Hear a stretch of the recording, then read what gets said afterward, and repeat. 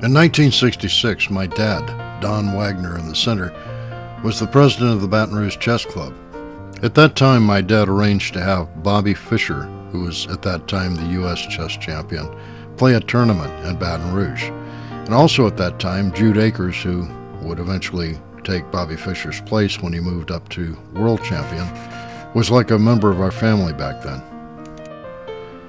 At that time, my dad also had a weekly spot on a local TV show.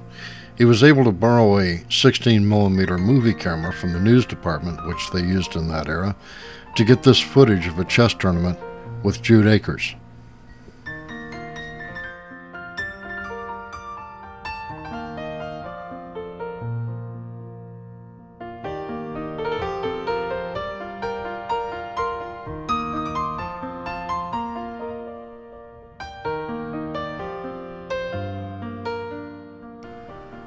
My dad is long gone, so I have no idea who these people are, but I'd imagine Jude does.